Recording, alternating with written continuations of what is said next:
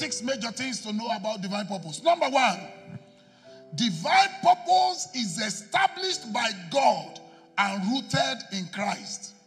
Point number 2, divine purpose is time-bound. Divine purpose is time-bound. You cannot procrastinate. You cannot delay, because the assignment of the master must be done in haste. Point number 3,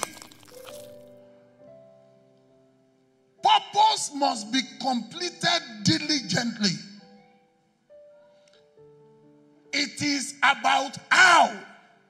It matters to God how you get the money than the amount of money you are bringing to church.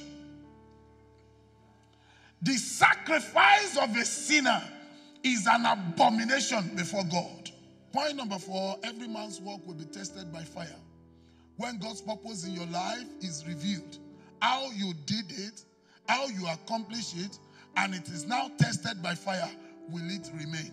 Point number 5, fulfilling divine purpose has an eternal reward.